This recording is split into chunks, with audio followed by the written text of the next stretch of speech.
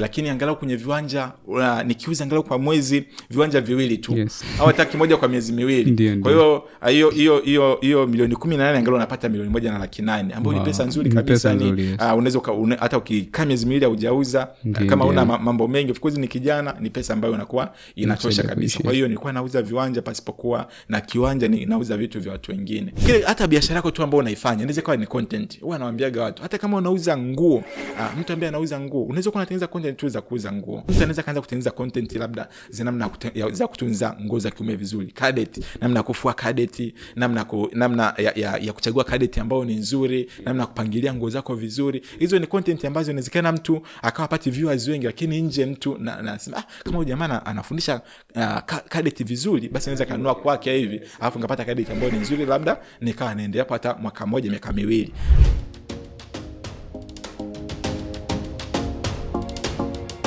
Tupo katika kipindi cha digital marketing, kipindi ambacho unaweza kutumia mitandao ya kijamii pamoja na internet kwa ujumla kuanza biashara yako na ikafanikiwa hata kama una mtaji mdogo.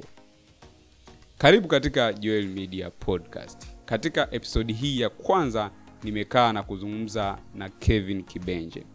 Kelvin Kibenje ni mtaalamu na mkufunzi wa masuala ya biashara pamoja na fedha.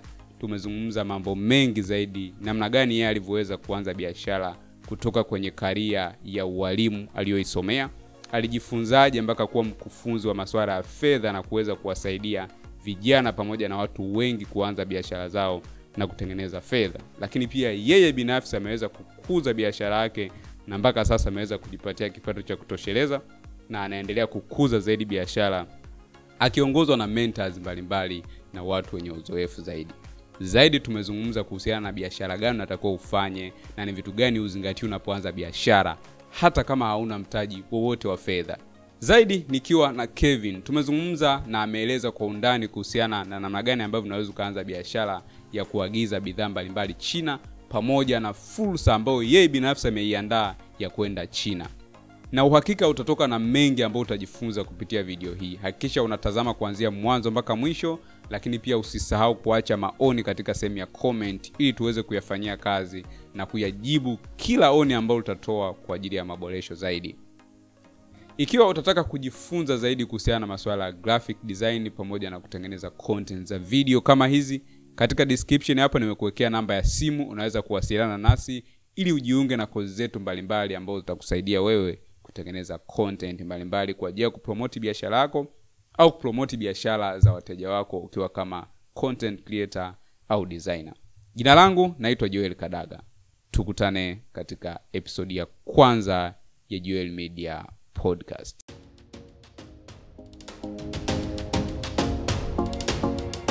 By the way, hii ni episode ya kwanza kabisa ya Joel Media Podcast. Nashukuru sana Kelvin kwa kuweza kukubali ombi letu na kuweza kujumuika nasi siku ya leo. Asante sana pia, asante pia kwa kunialika. Shukrani sana. Nimefurahi kama ni mtu wa kwanza. Ni nafasi ya kipekee sana. Ndio. Umetia baraka. Mimi ambacho natamani kufahamu kwa sababu nilikuwa nikifuatilia content zako kwa kiasi kikubwa. Asante sana. Consistency ile ambayo uko nayo kwenye kutengeneza content unaitoa wapi mzee? Kwa sababu sio ya kawaida. Kila ukigeuka huko unakutana na broadcast, umesha posti, umefanya hivi mara uko live. Nini ambacho kinakusukuma sana kuhakikisha unatengeneza content nyingi? Kiukweli ambacho kinanisukuma sana, naweza nikasema ni maono ambayo nilikuwa nayo muda mrefu. Ndio. Kwa kipindi cha zamani nadhani kama 2019 nilikuwa maono kwamba mimi nitakuwa full time content creator wa mambo ya biashara pamoja na fedha. Lakini pamoja nayo nikatafuta watu wa Tanzania ambao tayari wameshafanikiwa kwenye hilo eneo. Na nikaja kugundua kwamba wenyewe wanafanya full time kutengeneza maudhui, lakini pia kufundisha masuala ya elimu ya fedha na biashara. Kwa hiyo kwenye wale ambao niliwatafuta nilikuwa nimechukua wawili ambao naona kabisa wamefanikiwa. Na nikawaiga jinsi ambavyo wanafanya. Yani sio kila ambacho yani namna ambavyo wanafanya tuseme. yes. Kwa hiyo ile kanipa moyo, nikasema kwamba mimi pia nikiweka nguvu sana naweza nikafika pale, lakini pia naweza nikasaidia watu wengi, lakini pia naweza nikatengeneza kiasi angalau cha pesa ambacho kinaweza kanistahili mimi, lakini pia na kuwasaidia watu ambao wananitegemea. Wow, kwa hiyo msukumo mkubwa ni ile shauku ambayo ulikuwa nayo tangu 2019. Kabisa, ndio. Kwa maana hiyo hapo umeshaongea point ya msingi kwamba you have mentors, kuna watu ambao unawaangalia. Ndio. Yes, unaweza kanieleza kiufupi uliwapateje hao watu, na pengine kama utakuwa comfortable kuwataja ni wakina nani ambao unawaangalia hasa? Kikweli niseme mimi kutengeneza content imeanza muda mrefu. Ndio. Kitu cha kwanza wakati niko chuo, nakumbuka mwaka wa mwisho mwaka 2018 na nahisi hapa pia watu watajifunza kuhusiana na mambo ya consistency, ni jambo la msingi sana. 2018 nakumbuka ilikuwa tunakaribia kumaliza chuo, ilikuwa imebaki semester moja. Kwa kipindi cha likizo nikaonaga poster moja. Ile poster ilikuwa imeandikwa, palikuwa kuna seminar inafanyika. Ile seminar ilikuwa inafanyika nakumbuka chuo cha CBE. Na kwa vile tuko likizo nilionaga kwa MC Luvanda. MC Luvanda anafanyaga MC, lakini pia anafanya public speaking. Kwa hiyo nilivyoona ile poster nikapigia watu ambao wanaandaa ile seminar. Kwa kwenye kuandaa ile seminar bwana, wakawa wameniambia kwamba seminar ipo, lakini wako natafuta pia watu wa kuvolunteer. Kwa hiyo na mimi nikawa nimeingia kwenye kamati kwa kuona tu ile poster. Sasa nilivyoenda kwenye ile seminar, kwenye kamati ile seminar ikafanyika, alafu jamaa wakalika speakers ambao walikuwepo pale, mmoja hapo alikuwa ni yule Anthony Luvanda.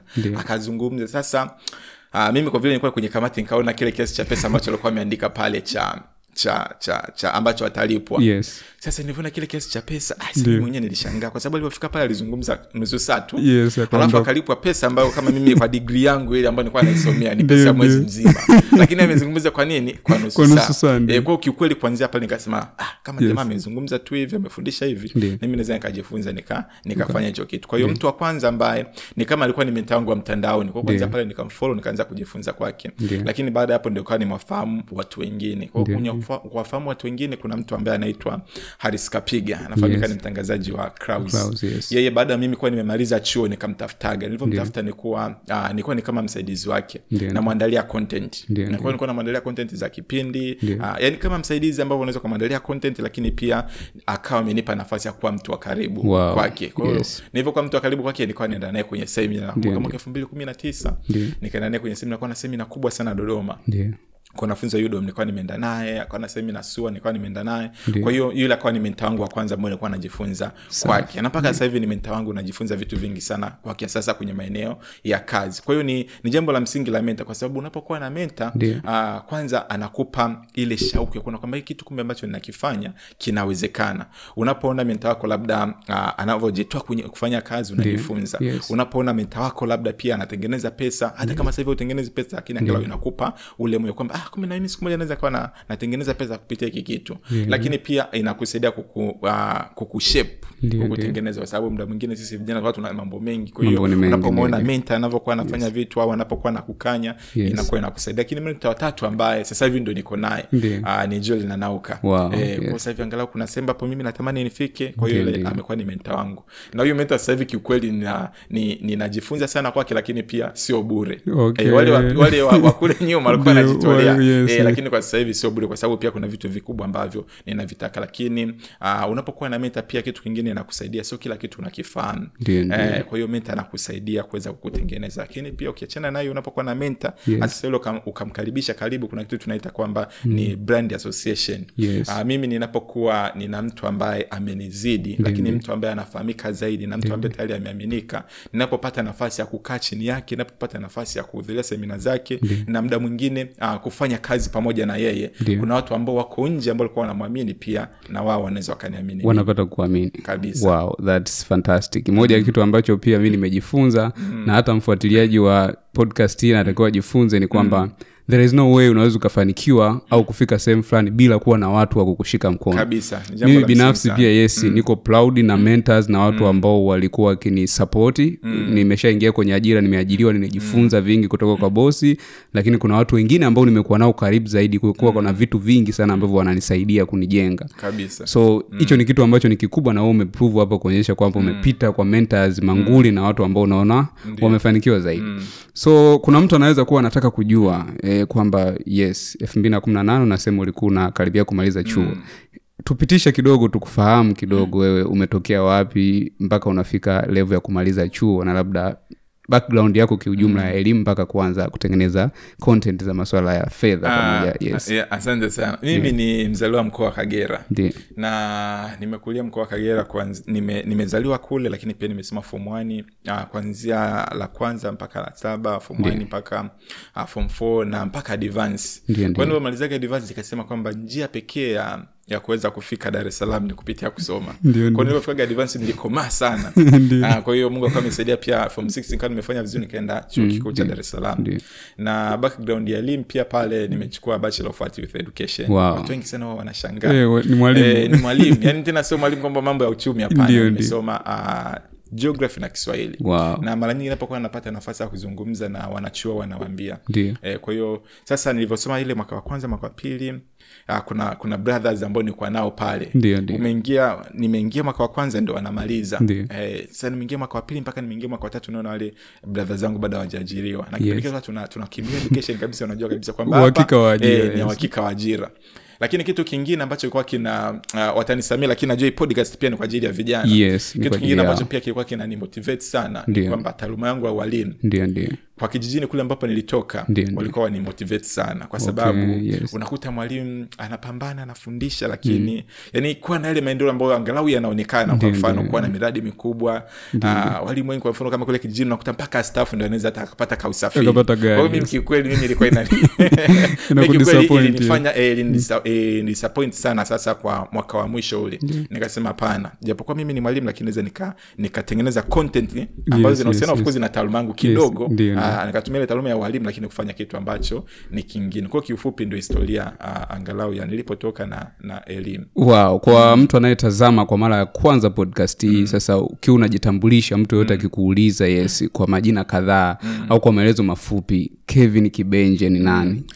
Kelvin Kibenje ni mkufunzi. Hii ndio zaidi napenda kuitambulisha, ni mkufunzi wa elimu ya fedha na biashara. Lakini pia mimi ni mfanyabiashara na ni mwekezaji. Hivi ndio vitu ambavyo navifanya. Lakini sasa kwa vile ni podcast, mfanya biashara na mwekezaji vimekuja baada ya kutengeneza content za biashara pamoja na fedha. Kwa hiyo pesa ambayo nimetumia angalau kuwekeza ni pesa ambayo 100% niseme nimetoa kwenye kutengeneza content. Ambayo nadhani hapa baadaye tutazungumzia kusala content ya sasa kwa vijana. Kwa hiyo ndio kitu ambacho ninakifanya. Mimi ni mkufunzi na tunapozungumza labda kwa Kiingereza ni public speaker. Kwa nimekuwa nikitoa semina kwa makampuni, taasisi, watu binafsi pamoja na mashirika ya dini ya umma. Nimekuwa nikifanya huko na Mungu amesaidia kiukweli. Kama ni mikoa kwa Tanzania nimezunguka mikoa mingi sana. Ambao nilifanya na mentor wangu, lakini pia ambao nimefanya mimi mwenyewe kwa kualikwa kabisa. That's good. Na moja ya kitu ambacho watu wanatakiwa wakielewe ni kwamba maarifa ndo kila kitu. Yaani kinachofanya watu watajirike ni information. Ukiona mtu anapata maendeleo, anafanikiwa kwenye kitu fulani, kuna taarifa fulani yeye anazo na wewe hauna. Kwa hiyo unapopata nafasi, kwa mfano wewe ambacho unakifanya kina mchango mkubwa sana wa kubadilisha mindset ya mtu.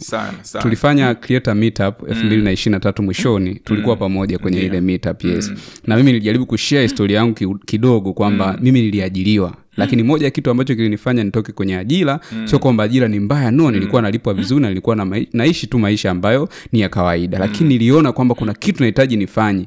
Kilichonifanya nifanye maamuzi hayo ni baada ya kuhudhuria meeting au midahalo tofauti au hizo speaking ambazo watu wanafanya.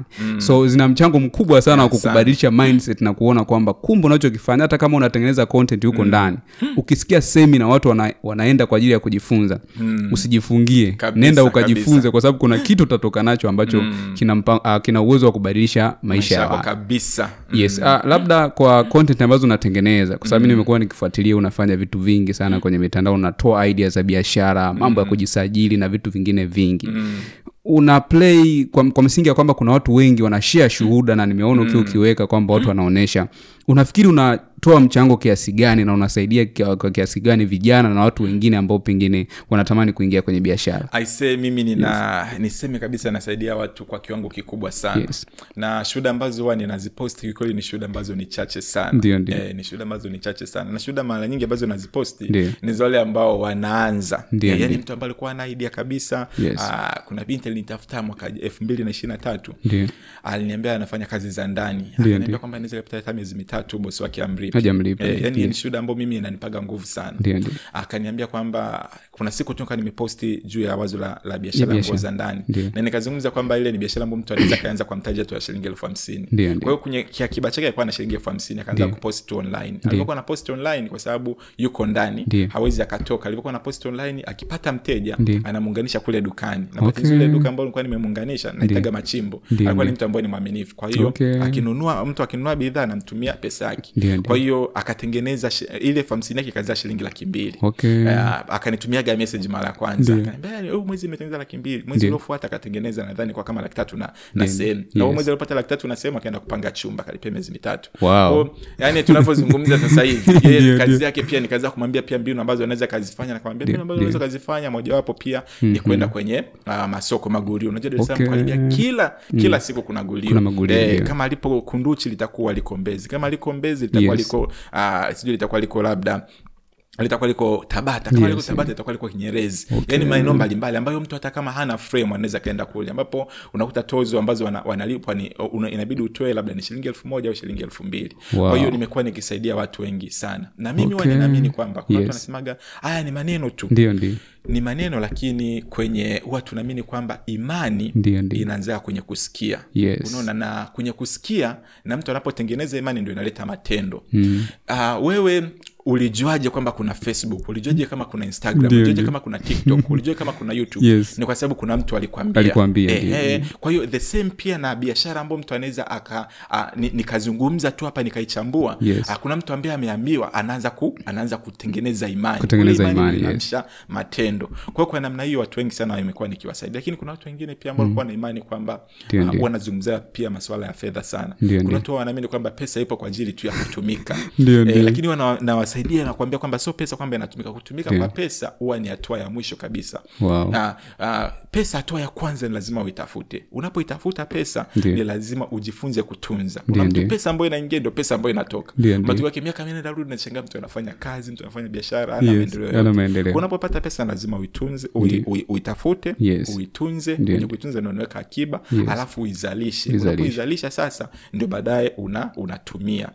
Kama hauzalishi pesa ambayo unaipata, matokeo yake ni kwamba miaka nenda rudi kipato chako kitakuwa kiko vile. Kwa hiyo kwa kumwambia tu hivyo mtu anasema ndio maana mimi nafanya kazi muda mrefu na ninapata shuhuda za watu wengi.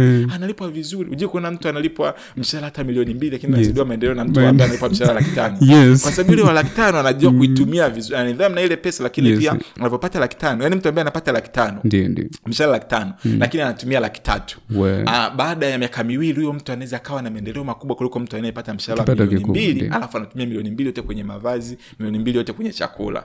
Kwa hiyo hii mtu ambavyo anasikia inaanza kumbadilisha kuanzia ndani, anachukua hatua, mwisho wa siku maisha yake yanabadilika kiuchumi kabisa. Kevin, mimi ni mfuatiliaji mzuri wa content zako na nimekuwa nikijifunza mambo mengi sana. So kuna mtu mwingine anataka kuanza biashara leo au pengine ameshaanza lakini anataka apite njia nzuri.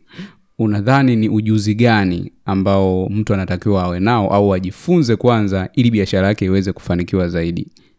Vijana wengi wanakutazama. Kiukweli ili swali nimekuwa mwanzo nilikuwa nadhani kwamba ili mtu aweze kuanza biashara anapaswa tu kujua ni kitu gani ambacho anakipenda. Na watu wengi wamekuwa wakifundisha hivyo, lakini kiukweli na kiuhalisia haupaswi ili tamanio la kufanya biashara ambayo unaipenda liwe kitu cha kwanza. Hapana. Jambo la kwanza au ujuzi wa kwanza ambao unapaswa kufahamu ni kwamba ujue ni watu gani ambao unawalenga au soko gani ambalo linakuzunguka.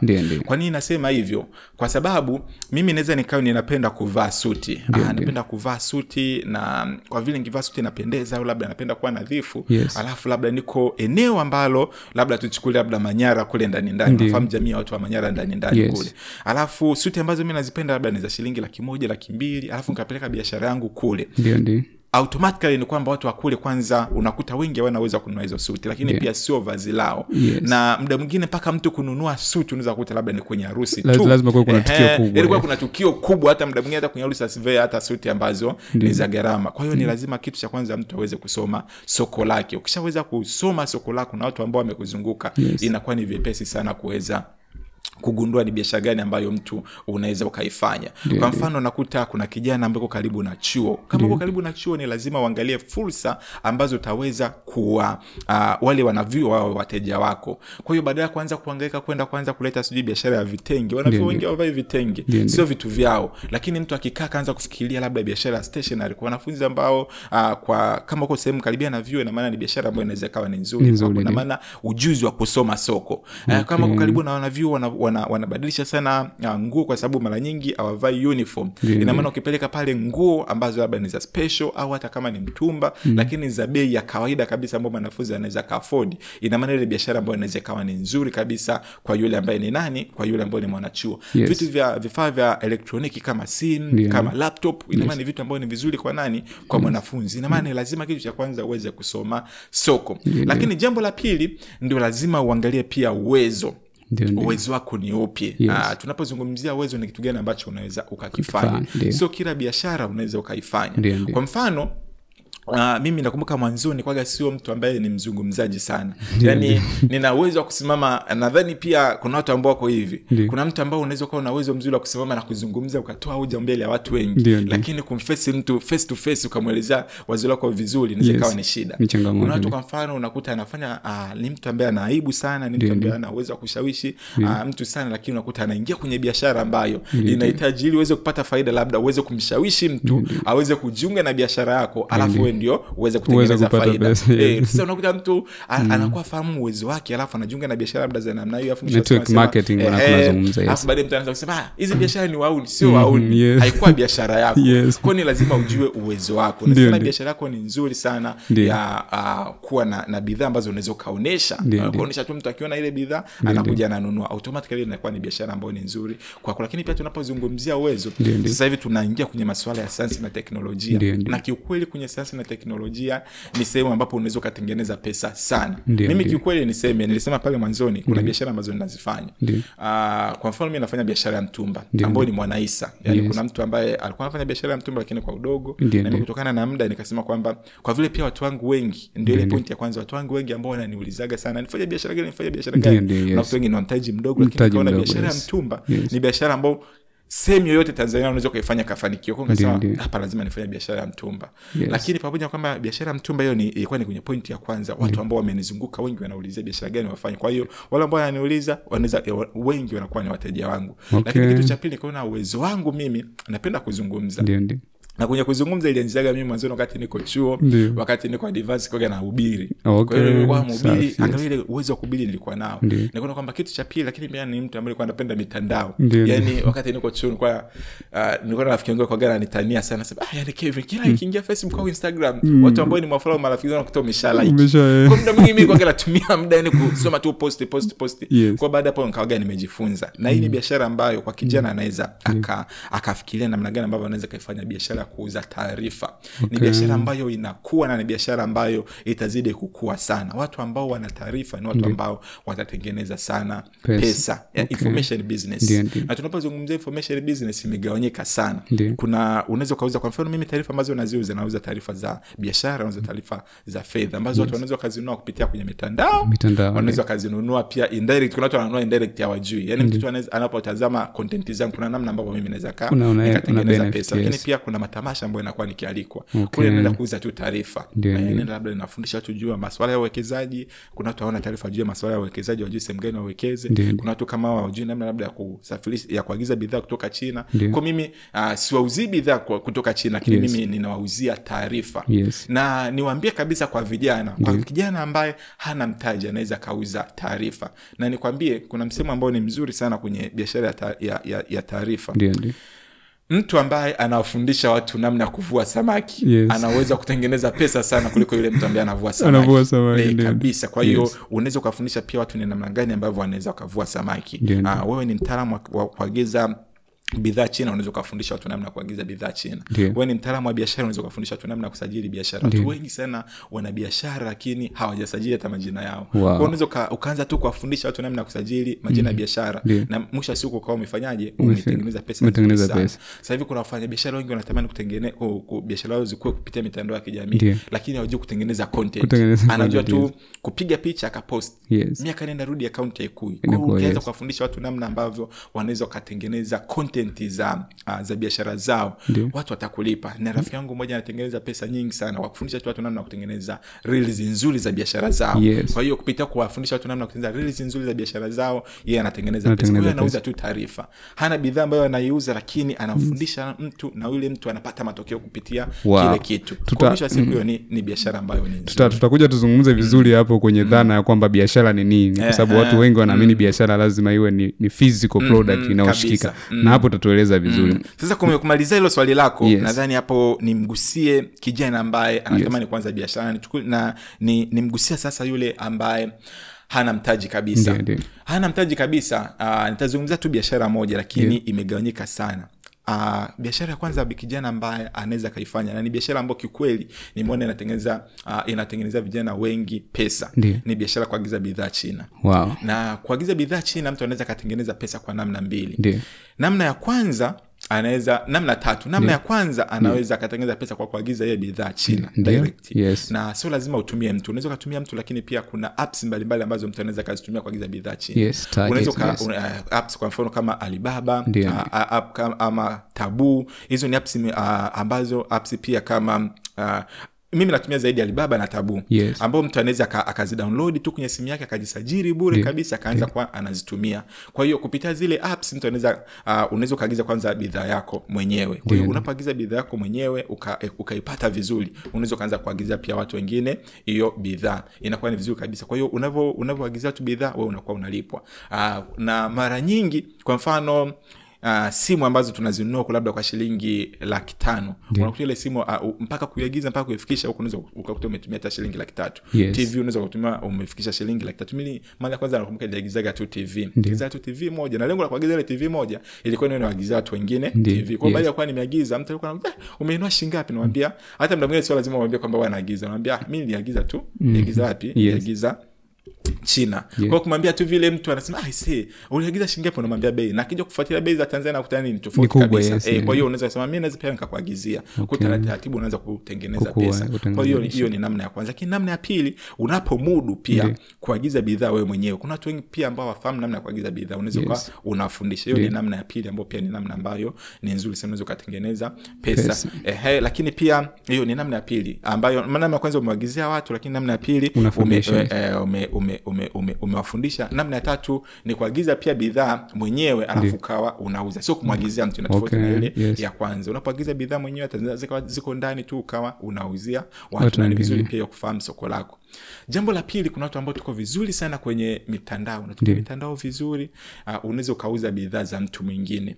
Na hiyo ni biashara ambayo ni nzuri, na vijana ambao wana simu wanashinda kwenye mitandao wanaweza wakaifanya. Mimi ni mpambanaji sana. Mimi wakati ninatarajia kujenga jina kwenye public speaking, kwa nauza viwanja. Nimeuza viwanja kwa muda mrefu sana. Kwa kitu ambacho nilikuwa nikikifanya nikiamka asubuhi, mimi nimesoma mitandao sana, namna ambavyo inafanya kazi, na imenisaidia sana. Kuna watu wao wanasema uwezo kawa unatengeneza content ambazo ni za biashara au za fedha serious, alafu watu kwamba watu huwa hawazipendi, kwamba watu hawalike, watu hawacomment. Lakini mimi kikweli nikajifunza mitandao inavyofanya kazi. Na page yangu ikakua kabisa kwa kiwango kikubwa sana.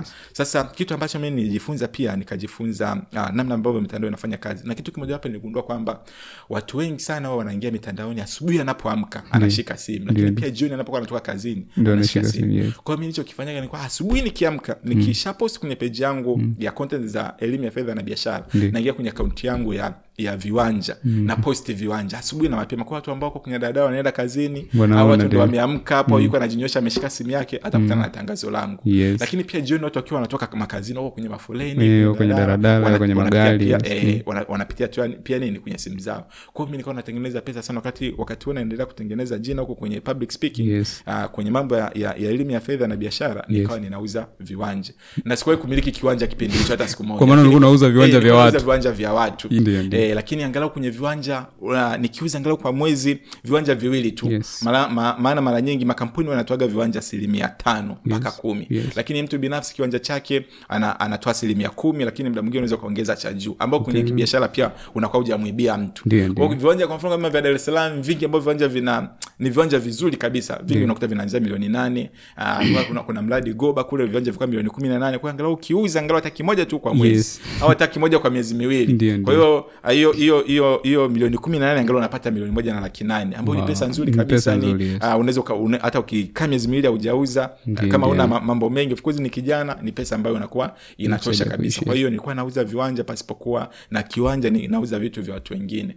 Lakini baadaye nikajaga nikamshauri rafiki yangu. Nakumbuka kuna rafiki yangu mmoja, sasa biashara ambazo bila mtaji. Nakumbuka pia biashara pili ambayo mtu pia anaweza kaifanya ni biashara ya usafi. Kwa nini nazungumza biashara ya usafi? Biashara ya usafi kwa Dar es Salaam kuna majumba mengi ambayo yanatengenezwa. Kuna mahoteli mengi, kuna migahawa mingi, kuna majengo mengi sana ambayo yanahitaji watu wa usafi. Sasa mimi nakumbuka kipindi cha corona, kazi zangu mikutano ilikuwa imesimamishwa. Kwa sababu mimi nilikuwa sitengenezi pesa sana, lakini angalau zile za kunitosha mimi mwenyewe, angalau kula na kulipa kodi. Kwa hiyo kipindi cha corona kilivyokuwa kimeingia, rafiki yangu mmoja akanipigia simu akasema yeye alikuwa amepunguzwa kazini kwake na yeye. Akaniambia kwamba Kevin, tunaishije hapa? Nikamwambia sasa hapa cha kufanya, yeye ndio akanishauri pia. Akaniambia kwamba kuna biashara moja ya usafi, hebu tuifanye. Hatuna hata 100, tuanza kuzunguka kwenye majumba. Tunaambia bwana sisi tunafanya usafi. Na ni biashara ambayo tunaweza kaifanya sasa mabinti. Ni biashara nzuri sana na vijana ambao pia wachagui kazi. Tukaenda kwenye majumba tulichagua, na ni jambo la msingi sana unapokuwa unataka kufanya biashara ujue wateja wako wako wapi.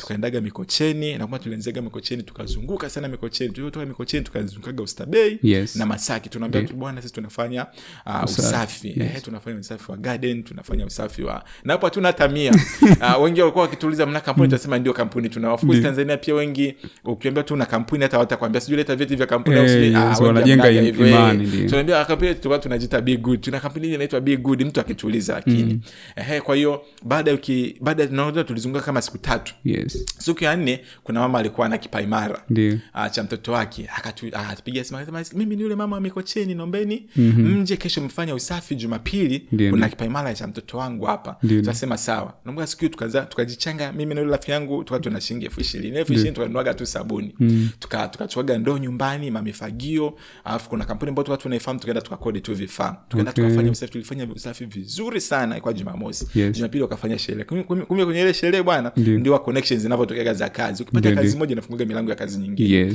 Kwenye ile sherehe kuna watu ambao pia walikuwa wamepata ubarikio wa kipaimara. Kuna watu wakaanza kumuuliza sema mama, mbona pamependeza gari, nani amekutengenezea? Akawaambia kuna vijana fulani wamenitengenezea, akawapa namba zao. Na kumbuka ile wiki tulipata kazi 3 ambazo zilitusaidiaga sana. Na tu hatujui bei, tunafanya bei kiasi gani. Watu tunatumipanga tutafanya 1,500,000. Yule mama akaanza hivyo tupigia simu akatuuliza, hivi ni shilingi ngapi mnafanya? Tukawa kama matching. Unajua matching ambacho wao wanakifanya, ukimuuliza hii chaja bei gani, anakuuliza kwani wewe una shilingi ngapi?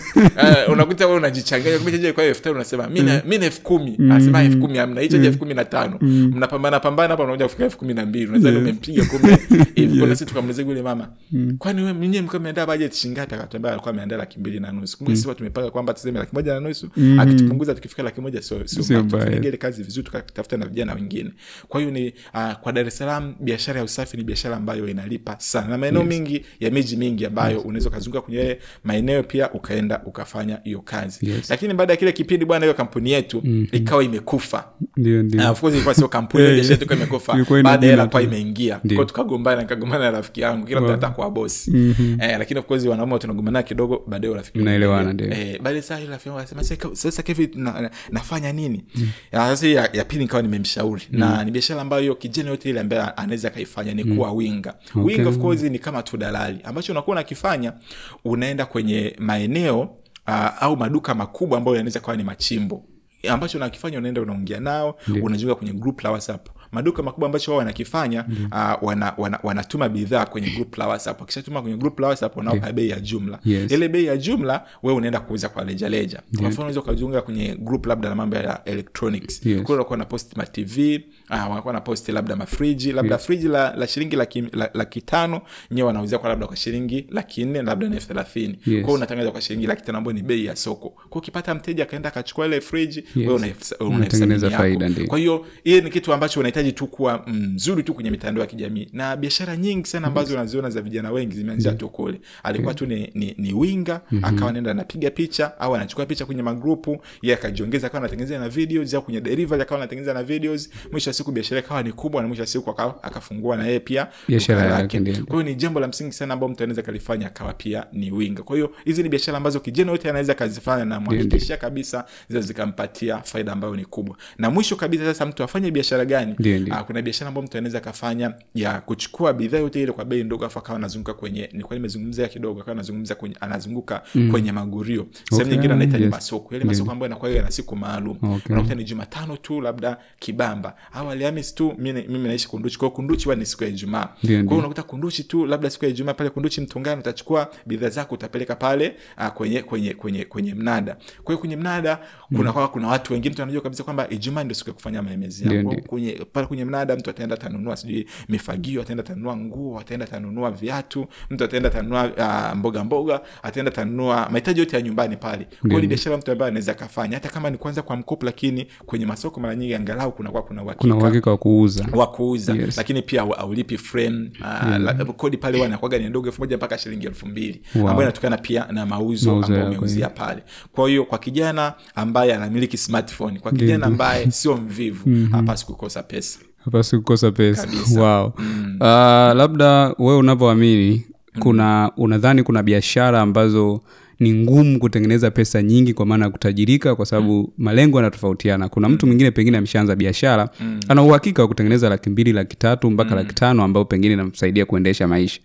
Wewe unaamini kuna biashara ambayo ni ngumu kuiskeli ili uje tengeneze kipato kikubwa, kwamba utengeneze mamilioni ya pesa, au biashara yoyote ile unaweza kaiskeli ikawa kubwa?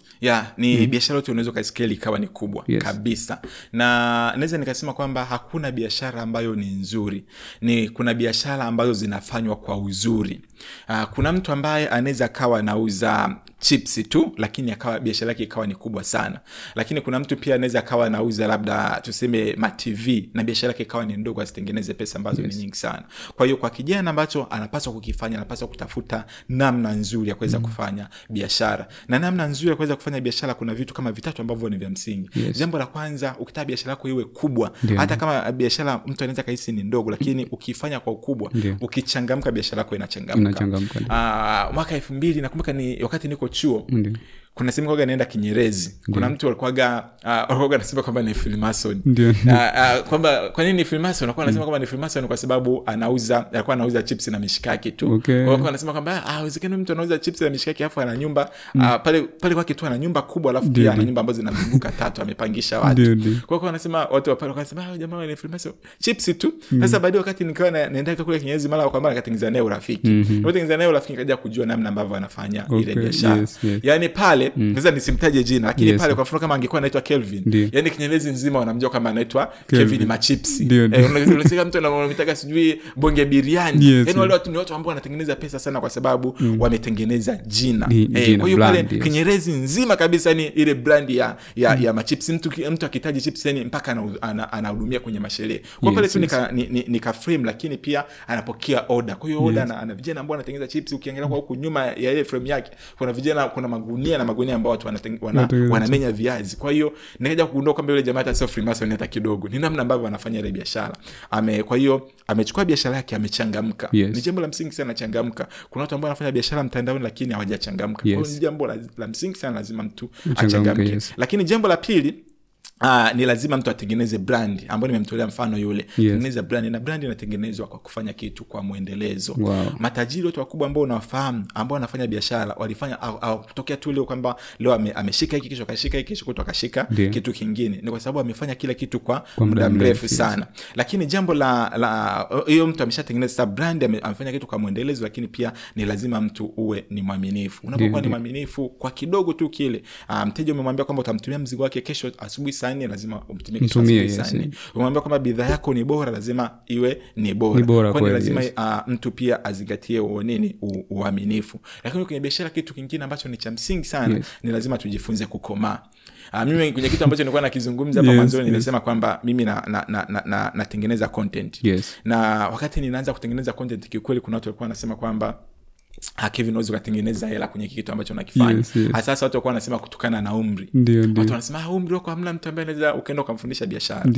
Lakini mimi kitu ambacho nilijifunza kwenye kukomaa. Na ambapo nazungumza hapa kwa sababu pia nawafundisha watu wengine. Hapo nawafundisha mimi nimefundisha mpaka mabenki makubwa. Nimefundisha mpaka kwenye migodi na watu wamenilipa tu pesa nyingi. Na niseme kabisa ni eneo ambalo naamini kabisa kwenye kiwango kwa mfano cha pesa ambacho nakitengeneza sasa hivi. Yaani nikitengeneza kwa miaka 5 tu naweza kawa kwenye miongoni mwa vijana ambao wanatengeneza pesa nyingi sana. Lakini hii ni kutokana na hii ambayo naisema kwamba kwenye eneo lolote lile ukikomaa biashara lolote ile inaweza kutengenezea utajiri. Ni watu tu ile hatukomai lakini pia tunaridhika.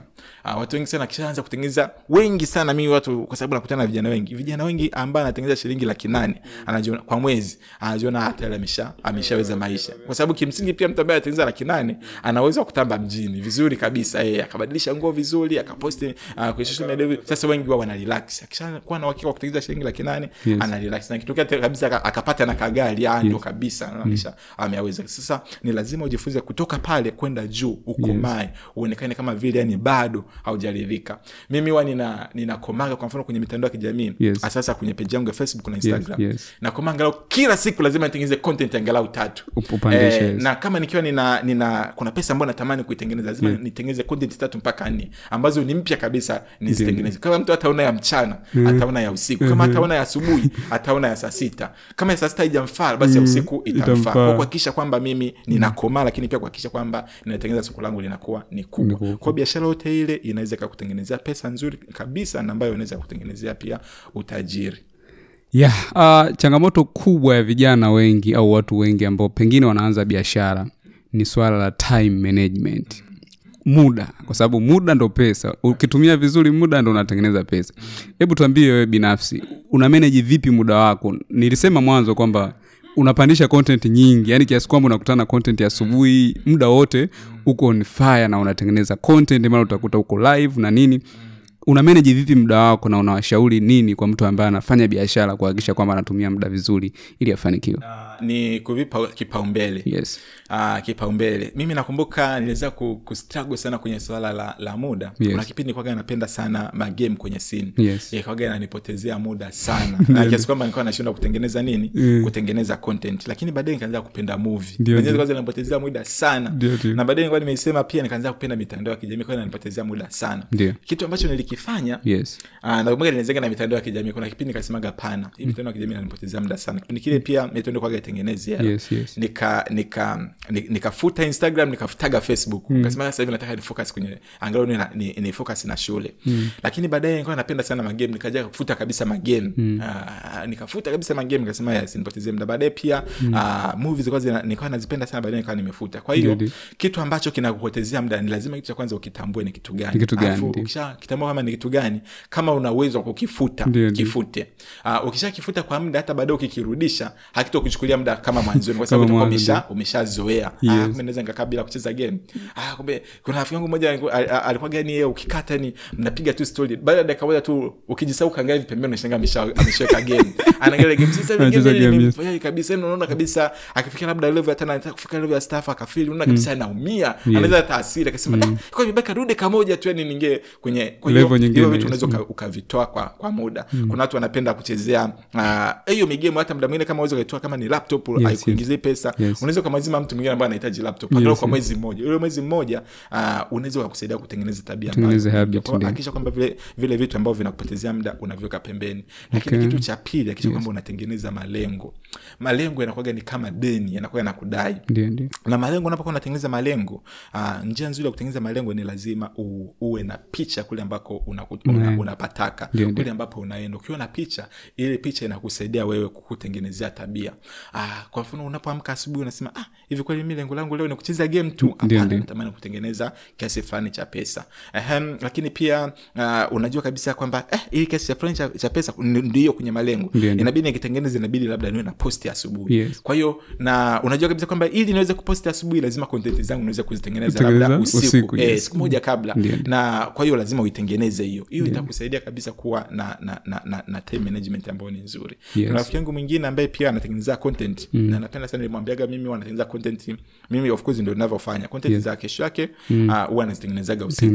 Au kama kuna wiki nitakuwa niko busy angalau lazima niandike vichwa vya content ambazo nitazitengeneza. Content zikwaga sio kazi ukiwa umepata kichwa. Yeye rafiki yangu huwa anaendaga kuna sehemu ambapo huwa anaendaga siku ya Jumamosi na Jumapili za content za wiki nzima. Kwa hiyo mtu pia anaweza akatengeneza. Kuna watu ambao wako busy labda anatamani baadaye anatengeneza labda content afu yuko ndani ya ajira, anaweza kaacha ajira moja kwa moja kwa content. Utakufa na njaa.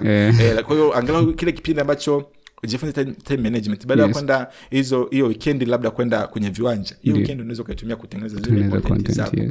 Kwa hiyo ni lazima utenge muda kabisa na ujidhatiti, na huo muda weka simu pembeni. Vitu ambavyo vinaweza vikapotezea muda na vitu ambavyo pia inabidi uweke pembeni. Lakini jambo la tatu ambalo mara nyingi linapotezea muda pia watu wengi, ukiachana hivi vifaa vya elektroniki, ni mpenzi. Mtu anapokuwa na mpenzi, kuna watu wanaongeaga na wapenzi wao usiku, na usiku ndio muda pia kupata ideas. Mtu anaongea na mpenzi wake usiku mpaka simu inakuwa ya moto, siku inakuwa ya moto, inafanya kazi ya kubadilisha. Kwa hiyo ni lazima pia umwambie mpenzi wako malengo ambayo uko nayo. Sio muache, hapana, mwambie tu malengo kwamba mimi usiku au sasa hivi tukao tunaongea labda nusu saa. Nusu saa inatosha. Yani nusu saa ni nzuri kabisa kutengeneza mapenzi. Na wataalamu wa saikolojia wanasema kwamba iwe ni rafiki, iwe ni mpenzi, dakika 10 za mwanzo ndio dakika ambazo mtu mnaweza mkaongea mambo ya msingi sana. Baada ya zile dakika 10 ndio mtu mnaanza kuuliza, hivi leo umekula kweli? Umekula chakula gani? Umelala style gani? Umevaa nguo gani? Hapo sio vitu vya msingi kabisa. Hata kama ni marafiki, dakika 10 za mwanzo mnaweza kuongea kitu kizuri na kitu ambacho mko mnatamani kukijenga. Baada ya hapo niombea, ni vitu ambavyo vinakuwa sio vya msingi sana. Kwa unaweza kumwambia pia mtu wako jua ratiba yako inakuwa vizuri. Huo muda pia asikusumbue. Kwa hiyo ni lazima ufahamu hivi vitu ambavyo vinakupotezea muda na uwe na malengo ya sehemu ambapo unataka kwenda. Baada ya hapo lazima utatengeneza consistency ambayo ni nzuri sasa kwenye muda na kuweza kujali muda wako, sababu muda ni pesa. Ukiweza kumess up kwenye muda pia utashangaa siku inaenda, unashangaa hii siku imeendaje, unashangaa unakuwa unasema sasa siku hizi masaa yanakimbia. Sio kwamba masaa yanakimbia, hapana, ni wewe tu uje yapangilia hiyo masaa. Wow, kwenye channel hii mara nyingi mimi natengeneza content za kuelimisha, masuala ya graphics, masuala ya video. By the way ni content creation kwa ujumla. So wewe ni mtu sahihi na umezungumza vitu vingi sana kuhusu content hapa leo. So kwa mtu ambaye anatazama sasa, kuna mtu mwingine pengine hawezi kumonetize content kwa njia moja kwa moja ya kuongea, pengine yeye sio mzuri wa kuongea, pengine hana utaalamu wa fedha. Unazungumziaje mtu anaweza kumonetize vipi content zile ambazo anazitengeneza, haijalishi ni content ya aina gani? Kwanza mimi nizungumza kiukweli kabisa. Ambayo itamsaidia from experience. Kwenye content kwa Tanzania, ukitegemea mitandao sasa ikuingizie pesa kutokana na content ambazo unazitengeneza, unaweza ukachelewa. Lakini ukitumia mitandao na content ambazo unazitengeneza kukutengenezea soko la nje, unaweza kutengeneza pesa mapema. Kwa hiyo kwa mtu ambaye anatengeneza content kwenye mitandao, iwe ni YouTube au mitandao mingine, kitu cha kwanza fikiria kwanza kutengeneza soko la nje. Ile soko la nje litakusaidia pia kuweza kusubiria hii monetization kwenye mitandao. Kwa mfano mimi kiukweli mitandao imeanza kunitengenezea pesa sana 2022 mwishoni. Lakini huku nje angalau kuna seminar ambazo naweza nikaenda nikafundisha, lakini mtu amenifahamu wapi? Amenifahamu kwenye Facebook, amenifahamu Instagram, ndio sana kule. Kwa hiyo kupitia ile angalau kuna pesa ambazo nilikuwa nikizipata kule nje. Kwa hiyo kuna mtu anatamani kutengeneza content za mapishi. Unaweza kuanza kutengeneza tu content za mapishi, unazipost kwenye mitandao ya kijamii, lakini inawezekana YouTube haikulipi. Lakini mtu anapoona zile content za mapishi akakualika labda kuwafundisha kuhusiana na nini na mapishi. Mtu akakualika labda kuhusiana na nini, labda wana sherehe yao, ukaenda kufanyaje, ukaenda kupika. Kuna mtu anaweza kaona afu content, watu wengi sana wafahamu ideas za content ambazo unaweza kuzitengeneza. Yaani kile hata biashara yako tu ambayo unaifanya inaweza kuwa ni content. Huwa anawaambiaga watu hata kama unauza nguo, mtu ambaye anauza nguo unaweza kuwa unatengeneza content tu za kuuza nguo. Watu wengi sana wanatamani biashara ya nguo, anza kutengeneza zile content. Na kitu ambacho zitakusaidia ukianza kutengeneza hata content za nguo, zitakusaidia kwanza watu kukuamini, itakusaidia watu kukupenda. Kiukweli watu content creators watu nje wanatupenda, japokuwa tunatengeneza pesa lakini pia tunawasaidia. Mtu anasema unatengeneza pia connection. Kwa hiyo unaweza kwanza tu kutengeneza content, inawezekana YouTube haikulipi lakini huku nje utakuwa umekuamini. wanakuamini, watu wanakurecommend. Kwa hiyo kwa mtu ambaye anatamani kuanza kutengeneza content, unavyotengeneza hizo content watu kule nje sana wataweza kufanyaje, watakuamini. Kuna watu ambao nimeona siku hizi of course pia imeanza kukua sana, watu wanafanya reviews za magari. Kuna watu wengi sana tunatamani sana kununua magari, lakini hatujui tuanzie gari gani. Huko kwenye zile review mtu ataangalia, lakini ukiachana na ile review mtu akiangalia, mimi mtu ambaye amechambua gari ni vipesi sana kununua gari kwake. Najua kabisa huyu jamaa anajua gari vizuri. Kuna mtu anafanyaga review za simu. Kiukweli mimi simu zangu zote nimenunua kwake, kwa sababu naamini kama nikinunua kwa huyu jamaa, kwa inawezekana YouTube haimlipi, lakini kupitia kuuza simu zile mimi nimenunua kwake. Kwa hiyo kuna namna watu tunasumbukaga sana kwenye jinsi za kununua. Unanunua jinsi leo umeifua mara 2 imeshaisha nini, imeshapa. Kwa mtu anaweza kaanza kutengeneza content labda namna za kutunza nguo za kiume vizuri, cadet, namna kufua cadet, namna ya kuchagua cadet ambayo ni nzuri, namna kupangilia nguo zako vizuri. Hizo ni content ambazo inawezekana mtu akawapati viewers wengi, lakini nje mtu nasema kama huyu jamaa anafundisha cadet vizuri, basi naweza kanunua kwake hivi, alafu ngapata cadet ambayo ni nzuri, labda nikawa naendelea hata mwaka mmoja, miaka 2, au hata kama sema mwaka mmoja angalau hata miezi 6, kwamba cadet ambayo ni nzuri naweza kaenda nao hata kwenye ofisi. Unaona, kwa sababu ya hiyo content. Kwa hiyo content creators ambao sasa wale ambao wanatamani kuanza kutengeneza content, usifikirie tu ile pesa ambayo utaipata kwenye YouTube. Fikiria pia ile ya nje, lakini pia watu ambao wanaweza kuamini na ukaweza kutengeneza brand. Wow. Kwa hiyo content creator lazima ufikirie nje ya box, kwamba fikiria kwamba zile content unazotengeneza zina add vitu vingine, kama hiyo imani, kwamba mimi pia hiyo imekuwa ikitokea. Ukifundisha kitu fulani, mtu mwingine anakuamini na kuona kwamba kumbe anaweza akapata faida zaidi kutokana na kukuamini kule. Tuzungumze kuhusiana na swala lazima la wenzetu wazungu anasema e-commerce, biashara ya mtandaoni. Wenzetu wako mbali. Mtu anaweza kaingia kwenye website, akapurchase product, akafanywa delivery. Mtu anaweza akaingia kwenye application, akafanya hivyo. Wewe unaizungumziaje kwa sasa, unaonaje swala la e-commerce kwa Tanzania? Uelewa wa watu na namna biashara ilivyo, ni profitable business kwa maana kwamba mtu ni rahisi kuuza kwa kutumia hizi e-commerce, au wewe kwa utafiti na namna ulivyoona biashara za mtandaoni zikoje kwa ujumla? Kwanza niseme kwamba biashara za mtandaoni ni biashara ambazo zinakuwa sana kwa Tanzania. Na kwa vijana ni eneo ambalo ni zuri sana kuwekeza kwenye biashara za mtandaoni, kwa sababu unaweza ukatengeneza pesa ambayo ni kubwa sana. Biashara za mtandaoni kuna watu ambao tumeona wana apps na wanatengeneza pesa nyingi sana. Kwa hiyo unaweza pia na ukafikiria namna ambavyo unaweza kufanya biashara mtandaoni. Kuna challenge tu ambayo ni moja ambayo ipo kwenye biashara mtandaoni, na yenyewe ni utapeli tu. Sasa hiyo biashara hiyo utapeli ndio inafanya watu wengi sana wasamini kwenye biashara mtandaoni. Sasa wewe unataka kufanya biashara mtandaoni, kuna kitu ambacho unaweza kukifanya ili watu wasamini kwamba wewe ni tapeli. Na kitu kimoja wapo, kwa sababu of course hii podcast na hii channel pia inahusu mambo ya content, maana pia nimebase zaidi kwenye content. Unaweza unatengeneza content ambazo kuna vitu viwili ambavyo nasisitiza sana ukitaka watu wasikuone kama tapeli. Hakisha kitu cha kwanza, kwenye content zako nyingi unakuwa unafundisha watu. Kwa hiyo kwenye kufundisha watu utaonesha sura yako. Kwenye kufundisha watu mtu atahisi ule ukaribu na yeye. Hauje kumfuatilia mtu mtandaoni sana ukahisi kama jamani nishaye kumuona, mbona hata uje kukutana naye. Na hicho ndio kinachotokea kwa watu ambao wanatufuatilia. Mtu mwingine unaweza kukutana naye akakuchangamkia kiasi kwamba unaendeleaje. Sasa ile inatengeneza ukaribu, mtu anajisi kama tayari ameshakuwa rafiki yako. Yaani hata hawezi kaisi mambo kabisa kufanyaje ya kutapeliwa. Kwa hiyo unapokuwa unatengeneza e-commerce na unapotaka kutengeneza brand ya mtandaoni, fikiria pia kutengeneza, ambao ndio kwa point kubwa, fikiria kwanza kutengeneza pia personal brand. Unapotengeneza personal brand, mtu ajisi ananunua kwa Joel, mtu ajisi kwamba ananunua kwa Kelvin, kuliko mtu kuhisi kwamba tu ananunua mtandaoni. Hiyo itakusaidia sana. Sasa kwa Tanzania, Ulaya kule kuna namna ambavyo wanafanya kudhibiti haya mambo ya scammers, kudhibiti ya utapeli, lakini kwa Tanzania kiukweli, kwa Tanzania bado. Na ukitapeliwa kwa mtandaoni kwa Tanzania unaweza kuzunguka sana, yani na usipate msaada. Kwa hiyo watu wewe wasikuhisi kwamba nitapeli, hakikisha kwamba unatengeneza personal brand. Huko mtandaoni sawa, lakini mtengeneze huyu mtu wa nje aweze kujisikia kwamba wewe ni mtu wa karibu, ni mtu ambaye ni rafiki yake. Na hapa mtandaoni kitu ambacho nilijifunza, na kutaka kufanya biashara mtandaoni vizuri, jitahidi kuwa social. Zile sio business media, ni social media.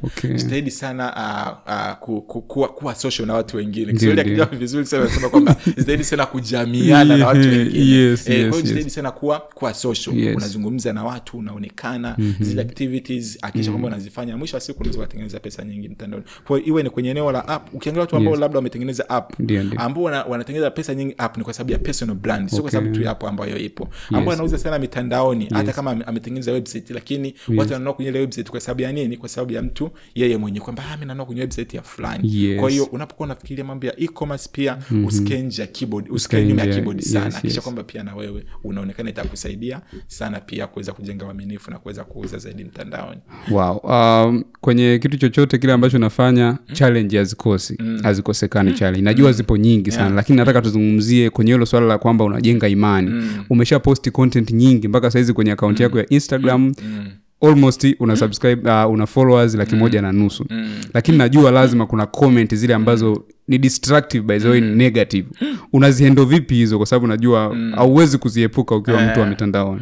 Kwanza kiukweli nishukuru niseme kwenye upande wa Instagram naweza nikamaliza hata miezi 6 sijakutana na negative comment. Lakini TikTok kila siku kila siku nakutana na negative comment. Lakini ni kutokana na kitu ambacho unakitamani. Mimi kiukweli niseme nimeanza kufundisha watu namna labda kutengeneza milioni nikiwa sije kushika milioni. Lakini kwa sababu ya ile picha tu ambayo nilikuwa nayo kichwani, comfortable kabisa. Kuna mahali niliwahi kwenda kufundisha, nikaitwa nikawa mgeni rasmi, nakumbuka nilienda nikaga na shilingi 1000. Kipindi hicho nauli ya daladala kwa 400. Kwa hiyo nimeenda nikawa na shilingi 600. Nakumbuka nilifundisha, baada ya hapo watu wamebaki na watu tunasalimiana kwa nasubiri watu wapungue ili nipande daladala. Unaona watu wakapungua, nikajifanya nasalimiana na watu nakagua maeneo, kumbe nisipende daladala na watu ambao ni mafundisha. Kwa hiyo ni mtu kujua ni kitu gani ambacho unakihitaji. Kwa hiyo ukishajua kitu gani ambacho unakihitaji, inakuwa ni vipesi sana wewe kufanya kila kitu. Na kiukweli kama unaogopa sana kusemwa, hauna kitu kikubwa ambacho utakuja kukifanya kabisa. Sasa kwenye eneo la mitandao kuna watu tu wengine wana stress zao kule tu. Mtu akiona ameposti amegomana na mpenzi wake, mambo yake hayajaenda, akikuta nao anaweza kusema sijui biashara 10 au anasema nini, anatuma tu yeye anasema namna ya kutengeneza sijui pesa mtandaoni. Mtazamo huyu pesa mtaoni wapi? Wote ni matapeli. Watu walishautapeli watu na mtu mmoja kule, anaona wote wenyewe tu mmekuwa nini, mmekuwa ni matapeli. Kwa mtu ukianza kuchukua vile vitu personal, kiukweli hamna kitu kikubwa ambacho utakuja ukifanya. Na kitu kikubwa ambacho wanasisitiza tu, mtu unapotaka kuingia mtandaoni uje tu watu ambao watakuja kukupinga ni wengi. Na watu wengi wanakupinga sio kwa sababu ya wewe kitu ambacho unakifanya, ni kwa sababu zao binafsi. Kuna watu wana machungu, kuna watu ambao wameumizwa, na wanaona sehemu pekee ambao wanaweza wakatoa ile machungu yao ni kwenye mtandao. Na watu wengi ambao wao wanatukana kiukweli, yani kuja kukutana nao wanakuwa ni watu ambao ni wapole, hata mtaani hawaongeaji wala nini. Anaona kwa hiyo kwenye social media ndio sehemu pekee ambayo anaweza akatoa. Kwa hiyo hiyo ni challenge ambayo kikubwa watu tunakutana nayo. Lakini challenge ya pili pia hata sisi wenyewe na ni vizuri pia niwaambia content creators ambao wanafanya, ukishaanza kuwa mitandaoni na jina likishaanza kukua, kuna watu ambao wanatafuta namna ambavyo wanaweza wakulagai pia wewe au wakakutumia wewe kwa ajili ya kuweza kujinufaisha. Na wengi wanakuwa ni matapeli, wengi wanakuwa ni watu ambao ni janja. Unaweza kutumika pia kuwatajirisha watu wengine wakati wewe uko nyuma. Kwa hiyo ni vizuri sana pia unapoona umeanza kukua, ni vizuri pia uanze kama unaweza kuwa na manager au unaweza kuwa na mentor ambaye anaweza kana kusaidia au mtu ambaye amewahi kupita kwenye sehemu, inakuwa ni vizuri sana anaweza akakuguide. Lakini jambo la msingi kabisa niseme kwamba mtandao ni faida ni nyingi kuliko hasara. Sana kwa watu ambao utapata tu ni negative comment. Na ukiwa mdhaifu utaacha, lakini ukiwa uko strong utaendelea vizuri. Lakini hizi negative comment utazipata sasa mwanzoni kwa watu wakishakuzoea, watu wakishaanza kuona shuhuda. Na muda mwingine mtu mbeto atakutukana leo. Kuna mtu anaweza kusema hili jinga limetukana lakini limeongea point, ataifanyia kazi. Akienda kaifanyia kazi kuleta matokeo, jamaa anakuja kwa ni mashabiki sana. Baadaye anasema mwanangu mimi nijuaga tangu mwanzoni wewe mkali. Kwa mwanzoni nilikuwa na kutukana. Kwa mwanzoni lazima utakutana na hizo negative comment. Sawa. ni mwandishi pia. Ndiyo. Unaandika vitabu. Tuambie kuhusiana na vitabu, una vitabu vingapi mpaka sasa umeandika na mtu pengine anakihitaji kupata anapateje? Vitabu ambavyo mimi nimeandika sasa hivi navyo vitabu 4. Yes. Kitabu cha kwanza nimeandika kinaitwa Ustawi wa Biashara. Yes. Na nimeandika kwa namna ambavyo mtu anaweza kaanza biashara na namna mtu ambavyo anaweza akakuza biashara. Yes. Lakini pia kule nimeandika mauzo ya biashara mbalimbali ambazo mtu anaweza akazifanya. Kwanza zile biashara za mtu ambaye hana mtaji, mtu ambaye ana mtaji, biashara za mtu ambaye yuko kwenye ajira, biashara za mtu ambaye yuko chuoni. Wow. Kwa hiyo hicho kitabu kinaitwa Ustawi wa Biashara. Kitabu cha pili ambacho nimekiandika ni kitabu cha elimu ya fedha na biashara. Na mle zaidi nimezungumzia mambo ya akiba, nimezungumzia mambo ya uwekezaji, nimezungumzia mambo ya madeni, ambavyo ni vitu ambavyo vinasumbua watu wengi sana. Mambo ya budget pia nimezungumzia. Na gani ambavyo unaweza kupata ile milioni 10 ukaitumia vizuri, lakini pia namna ambavyo unaweza kupata ile milioni 10 ukaizalisha au kawapa watu wengine waweze kuizalisha. Na kitabu cha tatu nimezungumza pia juu ya kinaitwa fursa za biashara na machimbo. Nimezungumzia machimbo. Nimekuwa nikizungumza sana juu ya machimbo. Kwa hiyo nimezungumzia machimbo ya Kariakoo, namna ambavyo mtu anaweza akapata machimbo ya bidhaa mbalimbali. Kuna bidhaa zaidi ya 200 ambazo kule nimeziandika. Sasa hii kitabu kinamfaa yule mtu ambaye anaanza biashara, sio watu ambao tayari wana biashara ambazo ni kubwa. Mtu ambaye ajui ni sehemu gani atapata bidhaa, lakini pia mtu ambaye hana mtaji anatamani kuweza kuchukua bidhaa kwa watu au kujiunga na magrupu yao, akaweza kuwa na posti. Kwa hiyo kinaitwa fursa za biashara na machimbo. Na kitabu cha mwisho cha 4 ni kitabu cha sayansi ya malengo. Na kwenye podcast nimezungumzia sana juu ya malengo. Ni kwa sababu mtu akiwa na malengo yanakusaidia usikate tamaa. Na malengo yanakusaidia kuwa na consistency. Na mimi kitu kikuli ambacho kimenisaidia ni kuwa na malengo. Kwa hiyo kitabu ni sayansi ya malengo pia. Na hivi vitabu vipo kwenye soft copy na kimoja ndio kiko kwenye hard copy cha Ustawi wa Biashara. Kwa mtu anaweza kanipata pia kwa zaidi kwenye mitandao ya kijamii. Akiandika Kelvin Kibenje kwenye description hapo utapata link. Akiandika Kelvin Kibenje pia anaweza kanipata na tukasema najibu DM sana, najibu comment karibia zote kwa hata mwenye ni reply nilikuandikia DM haikuchukua muda ukareply. Kabisa. Kuna kampeni moja nimeona ukitangaza mara nyingi kwamba twende China. Hiki nini mzee? Hebu tueleze.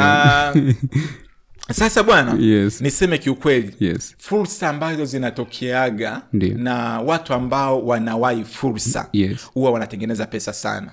Unaona kuna siku watu wanazungumzia mambo ya podcast, tukasema kama siku hizi podcast zimekuwa nyingi kwa sababu ndio zimeanza Tanzania. Na watu ambao tumekuwa mwanzoni kutengeneza hizo podcast lakini pia na content, baadaye tutakuwa ni watu ambao tunatengeneza pesa sana kiukweli, kwa sababu watu watakuwa wanajifunza kwetu, watu watakuwa ili mtu aweze kuanzisha lazima atafute videos au atafute sisi wenyewe. Lakini pia tukao role models ya watu wengine. Kwa hiyo miongoni mwa fursa ambazo sasa hivi ni hot ni kwenda China. Mimi nimekuwa nikifundisha watu kuagiza bidhaa China kupitia Alibaba. Kwa hiyo sasa hivi nimewafundisha watu wameanza biashara, sasa hivi nataka tuende China. Kwa hiyo itakuwa muendelezo, lakini mara kwanza tutaenda tarehe 15 March. Kwa hiyo baada ya hapo pia tutakuwa tunaenda nyingi zaidi. Na natamani sana watu ambao wameanza biashara wanatamani kuwa na fursa.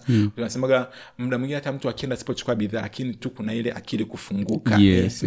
Kumbe kitu kiko hivi, Kwa hiyo mtu anaweza kaenda kule akapata idea, akarudi Tanzania akaweza ku-apply. Kwa hiyo kuna hiyo kampeni ambayo naianzisha, tutakuwa tukienda China. Na ninawasaidia watu kwenye kila kitu. Yaani kuanzia passport, kuanzia kwenye visa, kwenye tiketi za ndege, kwenye malazi, kwenye chakula, lakini pia kuwazungusha kwenye machimbo kule China. Hii ni moja biashara pia ambayo naifanya, lakini pia nashirikiana na makampuni mengine. Na ni kwa sababu gani natamani watu wachangamkie fursa za China mapema sana? Kwa sababu Tanzania karibia bidhaa zote tunazitoa China. Kwa hiyo ukiweza kuijua China, ukiweza kuagiza China, karibia kila mtu atakuwa ni mteja wako. Atakuwa ni mteja. Kabisa. Hiyo ni nzuri sana. Na bahati nzuri ni kwamba information zote za namna ya kwenda huko na unafanyeje zinapatikana kwako. By the way, watu wakufuate waweze kupata hizo information. Segment ya mwisho kabisa nitakuwa na maswali kadhaa ambayo yatakuwa ni ya kuchagua upande. Utajibu na utasema kwa nini umechagua huo upande. Sawa. Bado tuko kwenye swala la content. Kwenye biashara kuna biashara kuna kuuza, aidha unauza bidhaa au unauza huduma au service. Wewe binafsi ni upande gani ambao unachagua au unaupenda na unadhani ni kwa nini? Mimi napenda service. Kwa nini? Service, napenda service kwa sababu kwanza ni kitu ambacho nakipenda, lakini kwenye service kiukweli kuna nafasi kubwa ya kutengeneza pesa. Sio mwanzoni, lakini baadaye. Yaani ukishajenga kwenye service bwana, biashara service inategemea na jina. Ukishatengeneza jina, kwa kweli biashara service ni biashara ambayo ni nzuri sana. Mimi kuna biashara ambazo nazifanya za kuuza bidhaa, lakini nimeamua niwape watu wengine. Mimi ni watu mwanaisa, nimeamua nijikite kwenye service. Okay. Sawa. Tuna mitandao ya kijamii, wewe unatumia almost mitandao yote na umenitajia hapa. Ni mtandao gani unaupenda zaidi? Instagram, Facebook. Mimi natumia Instagram zaidi. Instagram kwa sababu gani? Kwa sababu ni mtandao kikweli ambao unanipa pesa nyingi sana, lakini pia nadhani kwa sababu niliweka nguvu sana. Okay. Lakini nilikuja kugundua kwamba mitandao inaweza kuwa ina nguvu sawa. Inatokana na mtandao upi ambao unaweka nguvu. Kwa mimi niliweka nguvu Instagram sana, kwa hiyo na ni mtandao ambao nimetengeneza audience sana kule, lakini pia ni mtandao ambao unanipa pesa sana Instagram. Unakupa pesa. Vizuri sana. Swali la mwisho, of course kuna biashara za aina mbili. Kuna biashara unaweza kufanya mtandaoni na biashara nyingine unafanya physical katika eneo husika. Ni upande gani unaupenda na unadhani ni kwa nini? Mimi mtandaoni. Kwa sababu ina uwezo wa kupata soko kubwa. Mtandaoni unaweza kuuzia hata mtu wa Marekani. Unaweza kuuzia mpaka mtu wa Asia, bara la Asia. Nchi jirani pia inakuwa ni vyepesi, lakini nje ya mtandao sana sana utauzia watu ambao wamekuzunguka mpaka wane biashara yako. Wow. Bwana mimi nashukuru sana kwa muda wako. Tumeweza kuzungumza na kujifunza vitu vingi. Kama una kitu chochote cha kumalizia, unaweza kuzungumza na watu ambao wanatazama ili waweze kujifunza. Jambo la msingi ambalo naweza nikamalizia ni kwamba ukitaka kutengeneza pesa, na tuko kwenye karne ambayo ni vyepesi sana kutengeneza pesa kuliko karne zozote zile, kwa sababu tuna mitandao. Lakini ukitaka kutengeneza pesa ni lazima utafute kitu cha kuuza. Hakikisha kwamba unakuwa na kitu ambacho unakiuza. Na kitu ambacho unaweza kukiuza inaweza ikawa ni bidhaa. Kwa mfano kama unaweza kuwa unauza bidhaa za elektroniki, nguo, na vitu vingine ambavyo ni bidhaa. Lakini pia unaweza kuuza huduma. Huduma ambazo unaweza kuziuza ndio hizo kama ambao tumesija kama mambo ya kwa services zote zile ambazo unaweza kuzifanya. Lakini pia unaweza kuuza kipaji, unaweza kuuza ujuzi. Hivi ndio vitu ambavyo unaweza, na mwisho unaweza pia kuuza taaluma. Kuna watu ni maengineer, kuna watu ni walimu, kuna watu ni wanasheria. Kuhakikisha kwamba hivi vitu vinakuingizia pesa.